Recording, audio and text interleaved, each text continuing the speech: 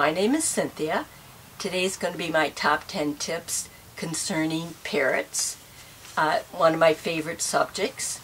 Today's subject is going to be macaws, a large parrot.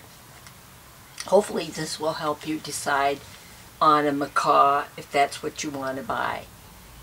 Macaws are very special birds. Of course, they're large birds. I always suggest you start out with a small parrot first and see if you really like them. Just don't go out and buy a macaw right away because they are quite a handful. You kind of need to know what you're doing when you have a macaw. But let's go through some of the different varieties. Now there's over, let me see, how many do I have? 10 minimal varieties of macaws. One that's dear to my heart is the green-winged macaw. Very cuddly.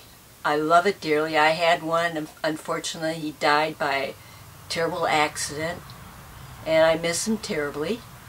And he was wonderful, cuddly, talked, played. I can't give you enough love for that bird. And if you want a macaw, don't hesitate to look at a green-winged macaw. Now they're very large. They're one of the largest macaws you can get. And unless you've been around parrots, the beak can be pretty imposing. But most of the time, when a macaw bites you, it doesn't hardly even break skin. I mean, it's just more or less a nudge to leave me alone. Now, the next one that I love is the blue and gold macaw, which is one of the most popular ones you can find. When I purchased my first one, it was I paid $1,800 for her, and I don't know what they run now. I have to assume they're pretty close to the same price. They're pretty popular. You can find them almost in every pet store. You probably can find them from a breeder, which is the best way to buy a parrot, by the way, is to buy a parrot directly from a breeder. Blue and gold, they're funny, comical, dance, sing, talk like mad, and again, they can be very tame. I can take mine around everywhere I go. She can sit on my shoulder. I don't feel afraid of her biting me. Now you got to be careful. You got to know your parrot very well before you put them on your shoulder. But I trust her terribly, and I know she wouldn't bite me. So blue and gold macaw is a wonderful parrot to get. Another parrot to get is a scarlet macaw. Scarlet macaw is different than a green wing in that it has more of a whiter beak. Scarlet macaws can be nippy. You got to be careful with them. They're not as nice, I think, as a green wing macaw. And they're a little bit smaller than a green wing.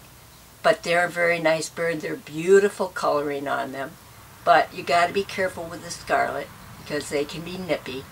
And I never had a scarlet, and I didn't have a friend who had a scarlet either, so I can't give you personal information about them, but I do know that they can be a very good pet.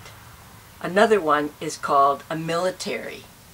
Military is basically a green parrot, and I had a friend who loved militaries. He loved them, and he had his for a long time. I don't know whatever happened to the one he had. And he liked it. He said it was very tame. And militaries are kind of common, but not as easy to find as a blue and gold. Military macaws are, again, a very nice macaw to have. Although they're not as spectacular as a scarlet and a green wing and a blue and gold, but they can be a very nice parrot also. Another one that is exceptional is a hyacinth macaw. Purple, gigantic black beak. Pretty imposing. I've never had one, but I've been around one. I had two friends that had them, and they loved them dearly. The thing with a hyacinth is they are on the list of endangered pets, and you have to be very careful when you have them. Most experts suggest if you buy a hyacinth and it's under 10 years old, keep it as a pet. But once it becomes sexually mature, usually after 10 years, you have to give it up to a breeder to have some more hyacinths, because they're so rare in the wild that they're on the endangered list. You need to be sure to take care of them, to make sure that they are more hyacinths around for more people to enjoy. As a matter of fact, you might even look that Theodore Roosevelt had a hyacinth. There's pictures of him with his hyacinth macaw. What a spectacular bird. Very expensive, $10,000 to $20,000. Used to be the range when I was looking at buying parrots. I don't know what they are today, but I have to assume they're pretty close to that same price. What a spectacular bird. One I've always wanted, but I don't think I could give it up at 10 years of age to give it back to somebody. At least not then. Now I'm older, I probably would be able to give it up. But how anybody does, I don't know, when you love it so much. And now there's a small macaw called a Hans macaw, mini macaws they call them. And there's other mini macaws, and they can be very nice pets. They have the personality of a large one, but they are a little harder to find, but I'm sure you can find them. And they, again, can be a wonderful macaw. Now, macaws, of course, need a very large cage, and I've seen some pretty sad cages that they're in. Buy the biggest cage you can for them, because they will use every inch of that. They should be able to flap their wings in the cage. That's how big it should be. Of course, if it's a real tame parrot, you want to have it out of the cage as much as possible, but they still need to have room to move around. And I've seen some horrible, really bad care of macaws, and I hope that you'll never turn into that kind of owner. And if you do know of one, get that bird out of that situation as soon as you can. Macaws, wonderful pets. Don't be afraid to get one, but you should really have parrots before you end up buying a macaw out of the blue. Check them out. Get a parrot, small parrot, move up to macaw before you just buy one, because they're a handful. You need to know what you're doing.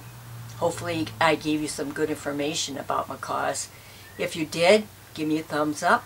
I'm going to have other videos on other different breeds and species.